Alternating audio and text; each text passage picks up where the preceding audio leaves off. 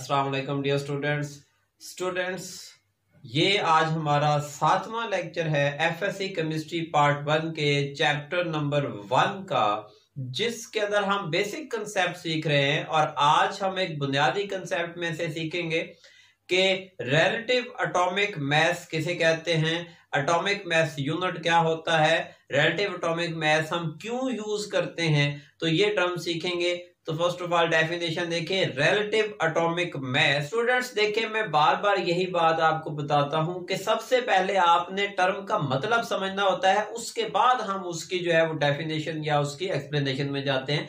तो relative atomic mass जो word है, इसका मीनिंग क्या है, मतलब क्या है। देखिए स्टूडेंट्स, रिलेटिव से आप वाकिफ है। रिलेटिव हम कहते हैं किसको, रिश्तेदार को, ताल्लुकदार को, जिससे हमारा ताल्लुक होता है, हम कहते हैं दैट इज रिलेटिव।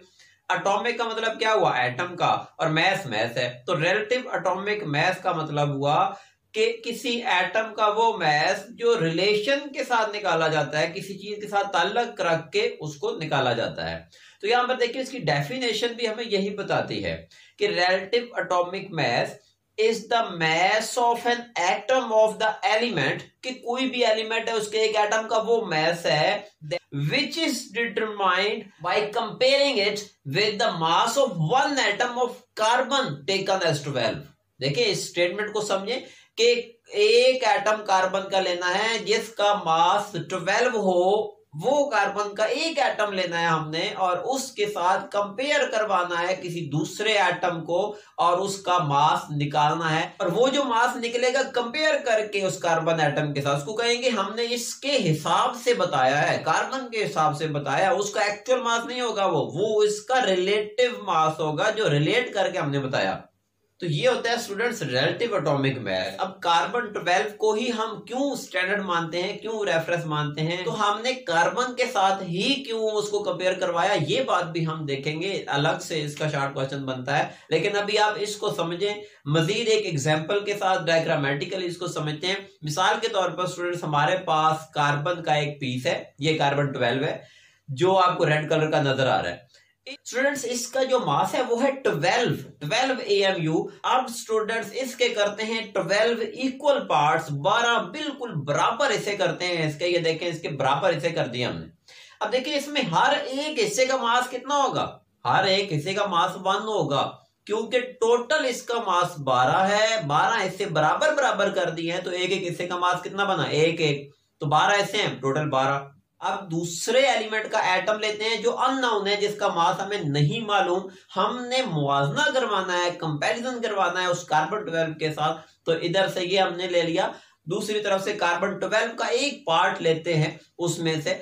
तो ये आप दोनों को अगर हम बराबर रखें तो आपको नजर आ रहा है कि ये तकरीबन बराबर आ गया है बैलेंस इसका। तो क्या मतलब बनता है इसका, इसका मतलब है वो उस एक पार्ट का तो हमें मास पहले से मालूम है, उसका मास तो 1 AMU है।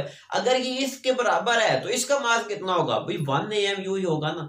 तो इस तरीके से हमें पता चल गया कि इसका मास कितना होगा, 1 AMU। मिसाल के तौर पर अगर आपने ऑक्सीजन का पीस लिया है एक तरफ जिसका मास 16 होता है, 16, और दूसरी तरफ आपने कार्बन के साथ उसका मुवाजना करवाना है, कार्बन का अगर एक पीस वहां पर वो रखते हैं तो डेफिनेटली ये किधर जाएगा, नीचे हो जाएगा, यानी कि इसका मास उससे ज्यादा है, बैलेंस नहीं हो पाया। अब दूसरा रखेंगे फिर भी नहीं होगा, तो यूं 12 के 12 पीस अगर कार्बन के रखेंगे फिर भी ये नीचे है लेवल में, तो इसका मतलब इसका मास अभी भी ज्यादा है।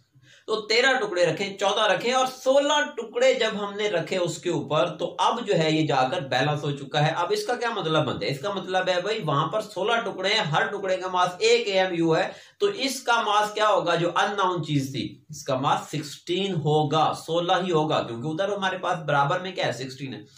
देखिए हम स्टैंडर्ड जो है वो यूज करते हैं, जैसे हम बॉड यूज करते हैं, कोई चीज हमने तोल के लेनी है, मेजर करके लेनी है, किलोग्राम्स में लेनी है, आप शॉप पे जाते हैं तो आप उनके पास वो बॉट होते हैं जो एक साइड पे रखते हैं परडे के ऊपर, और दूसरी साइड पर वो हमें कोई चीज तोल कर देते हैं।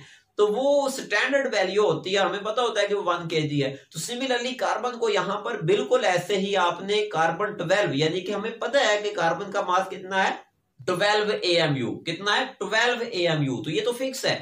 अब एक साइड पे कार्बन रखा है हमने और दूसरी साइड पर अननोन।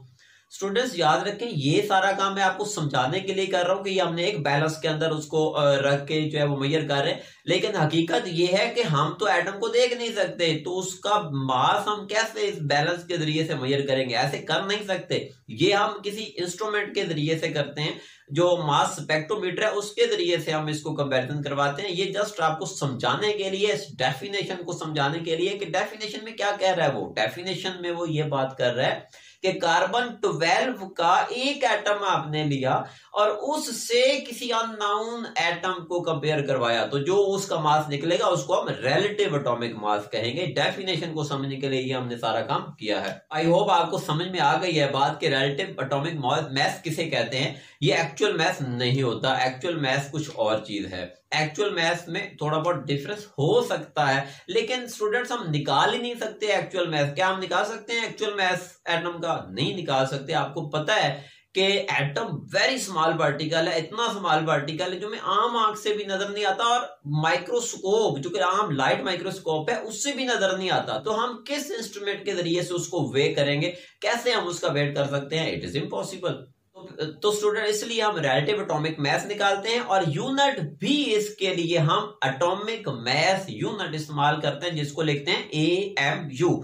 तो AMU क्या है? ये यूनिट है जो कि रिलेटिव एटॉमिक मास को एक्सप्रेस करने के लिए लिखा जाता है। हालांकि हमें पता है कि मास का यूनिट क्या है, किलोग्राम है, ग्राम है, मतलब हम किलोग्राम में लिखते होते हैं, लेकिन यहां पर जब बात एटम्स की आती है तो हम AMU यूज करते हैं। तो इसकी क्या रीजन है? ये शॉर्ट क्वेश्चन भी पेपर में आता है कि हम एटॉमिक मास यूनिट क्यों यूज करते हैं, क्यों जरूरत पड़ी हमें इस चीज की, हालांकि हमारे पास मास का यूनिट पहले भी मौजूद था। तो ये भी हम डिस्कस करते हैं, लेकिन पहले देखिए एटॉमिक मास यूनिट की तारीफ क्या बनती है कि it is the mass of 1/12 of the one carbon atom. कौन सा कार्बन? Carbon 12 atom. देखिए कार्बन 12 जो एटम हमने लिया है उसके 12वें हिस्से का जो मास होगा वो 1 AMU कहलाएगा। तो 12वां हिस्सा अभी आपने देखा कि 12 हिस्से करें तो उसमें से कोई भी एक हिस्सा लेंगे वो 12वां हिस्सा कहलाएगा। तो 1/12 पार्ट यानी कि 12 में से कोई एक हिस्सा हमने ले लिया है, जिसका मास क्या होगा? 1 AMU कहलाएगा। इसको AMU से ज़ाहिर करते हैं, और ग्राम्स में ये जो है वो 1 AMU बराबर होता है 1.66 × 10⁻⁻। ये इसका रिलेशन अलग से भी पूछा जाता है, कभी कभी मारूजी में भी आ जाता है कि 1 AMU कितने ग्राम के या किलोग्राम के बराबर है।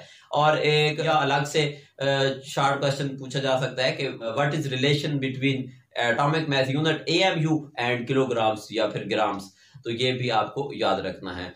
अब हम उस सवाल की तरफ चलते हैं कि हमें इसकी जरूरत क्यों पड़ी। Why we need relative atomic mass, why we use relative atomic mass, and why we use AMU scale instead of the grams और एटसेट्रा अदर स्केल्स।